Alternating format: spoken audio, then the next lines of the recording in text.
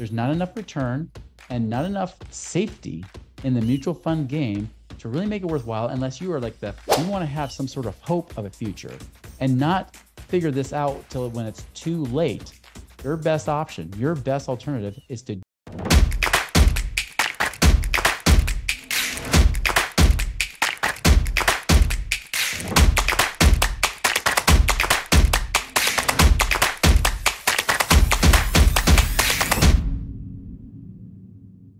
Hello, my fellow Ripplers. This is Chris Miles, your cash flow expert and anti-financial advisor. This show is for those of you that work so hard for your money, and you're now ready for your money to start working harder for you today. You want to be work optional, where you work because you want to, not because you have to, where you have the ability to do what you love with those you love, and not just get rich, but live a rich life where you're able to bless the lives of those around you financially as you're blessed as well. And not just financially, but you bless the lives in so many greater ways.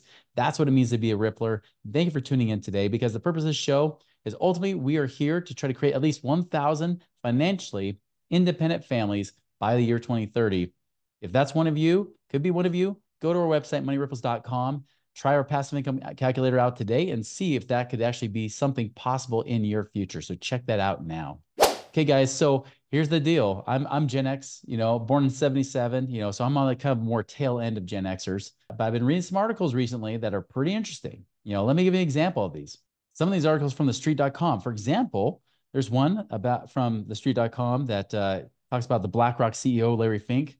He says it's actually a bit crazy that baby boomers retire at 65. His advice? Retire later.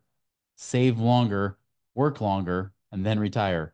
So even BlackRock CEO is saying, hey, you know what? You should push that date out. Kind of reminds me of some financial advisors that say that when you finally get to that age and they say, oh, you just didn't save enough. You should do it again. So there's him.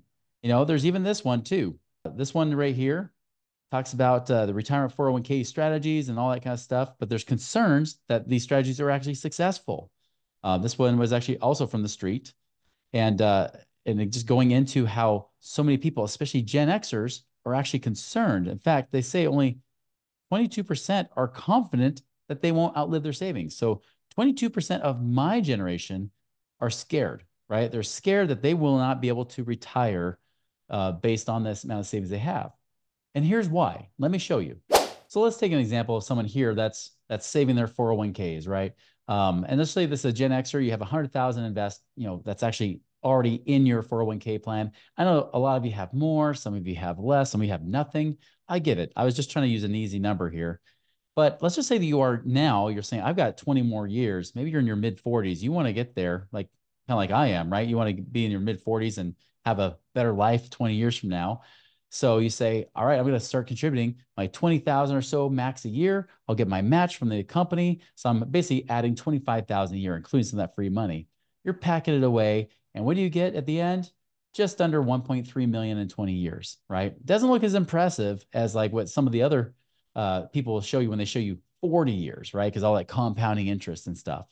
But here's the problem that's bad is I show that for 20 years. I show that as 6% return. The reason I did that is because most of them, especially like Fidelity funds, if you guys have heard me do other podcasts on the real returns of mutual funds, Fidelity funds, those target date retirement funds that most millennials are picking right now, those are actually doing over 2 to 3% less than the actual market average. So if the market's been averaging about 8.4% for the last 30 years, well, even 2.75% less, right? We'll use that number right there.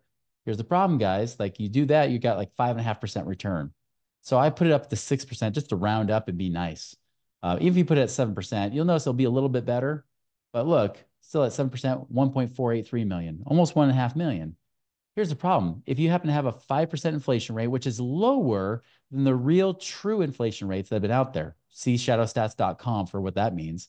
You'll see the buying power is more like 550,000. Well, even, so let's just take that up for math, because many people listen to Dave Ramsey say, oh, you can live on 8%, but they've already debunked that, saying, no, almost in every scenario, you'd run out of money living on 8% within a matter of years. Not even 30 years. You wouldn't even make it 30 years.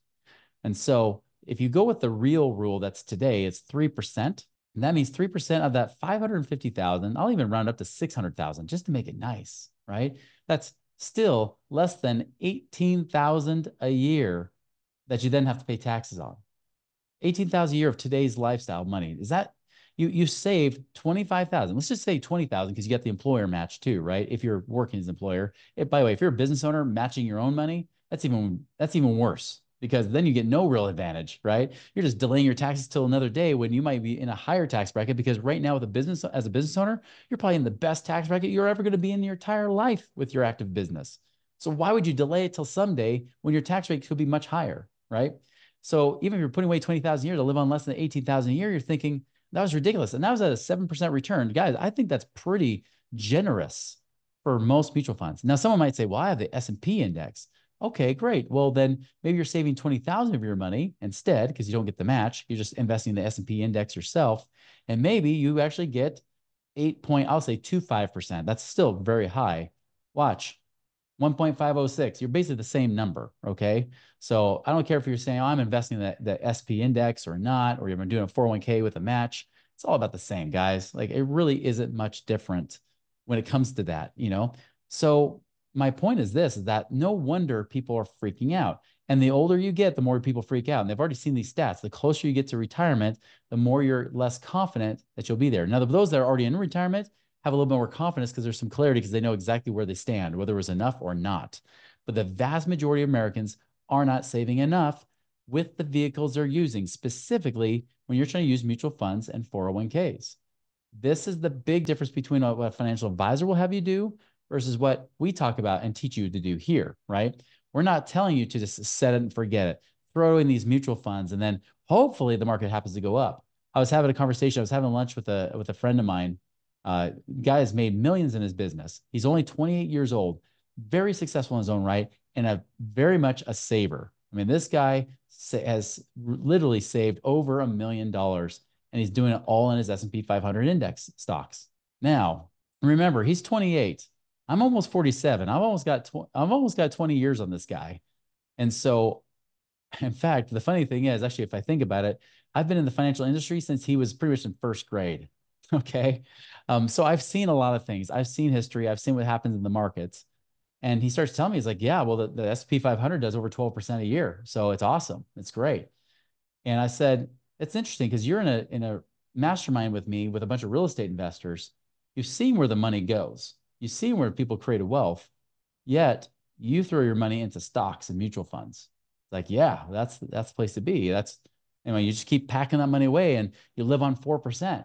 I said, well, first, did you know the 4% rule got debunked a long time ago? Because 4% rule was created in 1976 and it wasn't a rule. It was just a calculation based on 50 years of data that ended in 1976, which is right after they took us off the gold standard and inflation got worse after that point. So inflation's worse and people live longer. 4% rule is not going to work anymore. 3% if you're trying to do it at retirement age, or a 2% rule if you're trying to retire young like he is. He's like, really? I got to save now double? I said, yeah. Well, I mean, the other people tell me this. I'm like, it doesn't matter what the other people say. They're idiots. Okay. They got their own theories. I've got real life experience and historicals to back me up. Okay. And of course, he doesn't care about that because he just wants to feel that he's done enough. And that there's no doubt he has been an awesome saver. And I even gave him that credit. I was like, dude, you're an awesome saver and you could keep investing the way you are.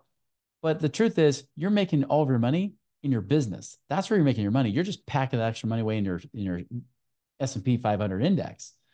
But here's the problem. You've only been investing in this index since it's been going up. You've only seen one down year the entire time you've been an adult. And let's be honest, the last 15 years, since you were like barely a freaking pimply teenager, the last 15 years, there's only been that one down year. Everything else has been up. So in your mind, the stock market just keeps going up because in the long term, it always goes up. Yeah, it does. But what if you all of a sudden you hit retirement and it goes down at that point? Do you now delay and keep working harder? He's like, well, yeah, I see your point, but still the return's been awesome. I say, by the way, you know what the real long-term return is? No, 8.4% for the last 30 years. And that's with us hitting market highs in the last 15 years being almost all up, right? That's pretty significant. That's one of the highest averages I've seen since I've tracked it over many, many years. I've been tracking it at least every few months, if not every month. I've been tracking that number. So if you're seeing 8.4% average over 30 years, but you think you're getting 12, you got another thing coming, right? And so that's why I showed you guys those numbers. This is why people are retiring worse. And so for you, those of you that are like Gen Xers like myself, you get this because you didn't just grow up with the markets always booming and real estate booming and stocks booming and everything's just everything booming, right? For the last 10 years, like some of these younger millennials are seeing. If you're an older millennial or you're an Xer, and definitely if you're a baby boomer, you've seen what happens. In fact, if you're a younger Xer or an older millennial, you got screwed the most because you had to deal with the 2008 recession right when you were going out in the workplace. That wasn't awesome. You could have an MBA. And in fact, I've had friends that had MBAs and couldn't get jobs, right? They had a hard time getting jobs because people weren't hiring. And there's so many people with MBAs, it was like a dime a dozen. So you have all this stuff happening. You've seen what happens there. You've seen that markets could go down. Us as Xers, we saw Y2K. We saw what happened when the market tanked, right around the time of 9/11, and with all the lying going on in the financial industry. In fact, that's the big thing.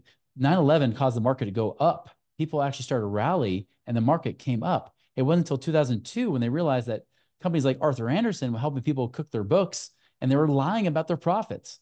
And so nobody felt confident and the market dropped 23% in 2002. I know because I was there. That was my introduction as a financial advisor. So you don't want to be caught in those things, right? And then we saw the 2008 crash. I mean, if you were somebody who invested in the year 2000, it took you till about 2015 to finally get your money back if you let it sit there and set it and forget it. Okay. So I get it why 22% of Gen Xers think they're actually going to be okay in retirement. And there could be some naivete in that too, right? There could be some ignorance, just thinking you're going to be okay, but you're really not. That is the biggest cause of concern that I have. This is why we exist, because compounding interest in a place that has high risk, mediocre returns is not a great place to be. This is why I look at real estate, because really you need double-digit returns to make this work.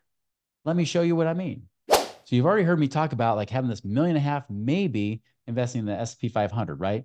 But you already know, like if you're going to have a decent amount of income and you're going to get, see, 8.25 is pretty crazy. I'm going to leave it there. But look, if I even put 50,000 a year that you're contributing, right? Notice it just goes up double, 3 million, but still that's 1.1 million. You live on 3%, right? This is the problem with the accumulation mindset. You're thinking you can get there. Now you're 1.1 million. Even if I raise that up to 1.2 million, well, now you're finally living on, really in this case, about 35,000 a year, and then you pay taxes on it. That's less than 3,000 bucks a month. Okay, what if I saved 100 grand a year, right? Great. Now I'm at 5.5 million, but after inflation, 2.1. This is better. This is like a 63,000 a year income. Not great, but better, isn't it? But notice that's 100,000 a year to live on 60,000 a year. Now, unless you have, and now this is after 20 years, of course, right?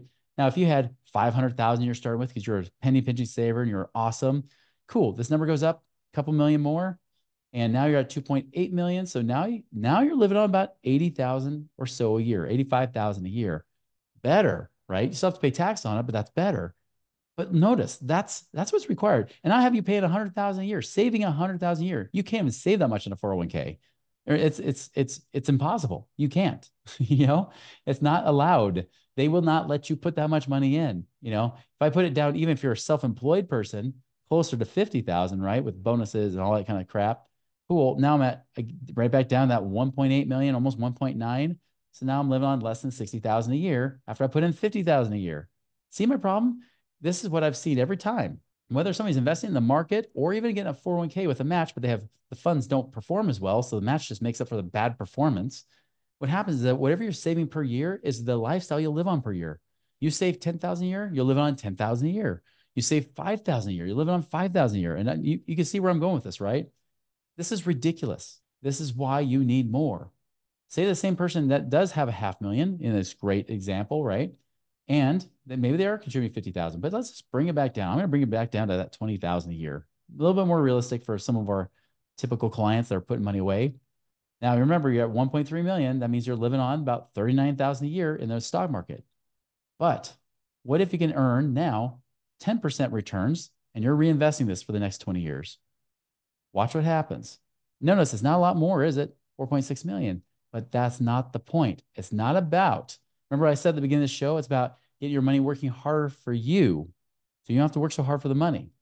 The problem is that with the traditional financial advisor approach with using mutual funds, so you don't run out of money, you have to save a lot more, right? Because you have to live on less than the interest so that you don't lose your money, especially if the markets go up or down. If you're getting a consistent return 10%, again, results may vary. Nothing's guaranteed. You can always lose your money, even doing real estate investing, right? But 10% is a pretty conservative return for most investments our clients are doing right now. 10%, okay? So right there, we don't really worry as much, although we do a little bit, right? In fact, I will actually worry about this. I'll go to the after inflation number, 1.7 million. Now, 1.7 million doesn't seem great, but that's 1.7 million. If you're earning 10%, that's 10% of income coming in. Guess what you're living on? 174,000 of lifestyle rather than, about 3 times less where you're saying, well, I can live on just a little over 50,000 a year. Cool. That's because you have a 500,000 already saved up. We get a lot of people, they might have less. What if you had $300,000, right? And you can see how this is going, right? 100, 1.2 million. If you were doing that in a mutual fund, if you had 10%, you wouldn't. Let's put it back. I'm going to put it at 8 again, right? Look, $900,000. That means you'll live on 27,000 a year. But 10%, and you're reinvesting that money. Now you're at 1.2 million of after inflation adjustment here. But that's 120,000 a year or $10,000 a month. If you're in this situation, you're saying, I got $300,000 I could actually move out of the market and do something with, and I've been saving about 20,000 a year. Maybe you're saving more, maybe you've done better, maybe a little less. If you were in this situation, having 300,000 bucks, saving 20,000 a year, would you rather live on 27,000 a year, or would you rather live on $10,000 a month or 120,000 a year? Kind of a no-brainer, right? Now, again, like I said, there's no guarantees. You could actually do better than this. You could do a little worse. Heck, even if I brought this down to 8%, the same thing. But again, that 8% is paying you cash flow back to that 900,000. You're still making 90,000 a year versus 27,000 a year. You're making more because we're not compounding interest like every financial advisor teaches you. We are compounding income, and that is true cash flow passive income that you're being paid. So even at 8%, guys, which is actually a very conservative return for our clients, most are making the double digits. But if you're only earning 8%, it's way better because you can count on that income. Dave Ramsey thinks you could do that too, but he's only doing that because he thinks that there's no market downs apparently. And so you'll never run out of money because you'll make 12% average. And it doesn't matter if there's downs because you'll still make it compared to 8%. Well, you don't make 12% average in the stock market. Sorry, Dave, you're a liar or just plain old wrong and idiot and ignorant. Or two, you just want this to be true, right? That's the problem. It just doesn't happen. So if you even got 8%, you still only live on the 3% of those total returns down the road if you don't want to run out of money. And if you want to retire early, then you better start pulling off less than that. Your income is going to be lower because you're relying on mutual funds. This is why so many of our clients see mutual funds. They might keep a little bit in mutual funds, but for the most part, they're saying, I can get this out. And this money could work harder for me, at least 3 to 4 times harder. And I can actually earn income now versus waiting and praying and hoping for someday, if I ever live that long, that someday I have finally this nest egg I can live on. This is the problem that we're trying to stop, right? Is that it's just not enough. There's not enough return and not enough safety in the mutual fund game to really make it worthwhile unless you are like the freaking super saver, like my 28-year-old friend is, right? That guy, he could actually make it work. But even if he could make it work, why wouldn't I want to have my money in real assets that are backed by real assets, not by some arbitrary numbers? And that money can also produce higher income. If I could make more income without doing anything more, why wouldn't I do it? Does that make sense? That's what we're trying to solve today. This is why I'm the anti-financial advisor, because financial advisors aren't teaching you this. They're telling you to put your money into these mutual funds and stocks and bonds and things like that. Some of them even tell you don't put any money in bonds and only put it in stocks. So gamble at all because the market just goes up all the time, doesn't it? It doesn't, right? This is what you have to be aware of. This is why so many people are worried. Even us in Gen X, I know we've been saving. It's not that we aren't savers. There's a good chunk of us that are savers, and we're very independent people. Come on, we were the latchkey kids. We're the ones that were raised, without parents half the time, right? We're the ones that are told to go play until the light post came on. You go play, and even then, because the lamp post came on, you kind of played a little bit longer, didn't you? I know you did because I did too, right? You were out there doing that stuff. We were left to our own devices. We are very independent people. We think we could do it on our own. However, whenever we try to do it on our own, Sometimes it backfires. And this is what we're finding out right now. That's why only about 20% even feel somewhat confident. And even then, they're probably not sure. The reality is, I would say very few percentage of people will actually get to a place where they say, I'm comfortable with retirement, unless they start getting other assets that their financial advisor would not recommend because they would not make money off of you. Things like in the area of real estate, areas of business. If you're a business owner, you can make more money there too. Yes. But again, where you take those profits from business, don't gamble it away in some other company, like some other stock like Apple. Why would you take money out of your own company you control and can make better returns on than to gamble it away in somebody else's company? No, you don't put in Apple. You buy real assets with it, and you want to buy real cash flowing assets. That's the cool thing that can happen with your money. That's what's been proven to work. Okay. So that's my advice to you guys. If you want to have some sort of hope of a future and not figure this out till when it's too late, your best option, your best alternative is to do something different. Do something your financial advisor will not ever dare tell you because they will not make money. They will stop making their 1 or 2% fees off of you when you pull your money out of there. They're going to tell you, don't do it. It's risky. It's gambling. But look what they're having you do. They're having you gamble and risk in something they have no control in anyways. They can't do jack squat. They make money. They're the only ones that make money consistently. If you want to make a lot of money in the market, become a financial advisor and start taking other people's money and making money off of them. That's how you make money in the market. If you want to actually make real wealth, do what wealthy people have done, which is if you're not just investing in a business, invest in real estate or other real assets, tangible assets that can produce great returns. That is the thing that's been proven. If you have questions, reach out to us at moneyripples.com. Make it a wonderful and prosperous week, guys. See you later.